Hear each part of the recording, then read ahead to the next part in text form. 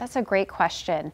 Much of our sinus infections are usually viral generated, so colds are really what causes inflammation in your sinuses. Your average sinus infection or viral sinus infection should last anywhere between 7 to 10 days. If it's lasting for longer than that, or at the end of that 7 to 10 day period, you're suddenly getting worse instead of better, then you might be experiencing a bacterial sinus infection. As for home remedies to get you through those viral symptoms, one of the best things you can do is use a sinus rinse bottle.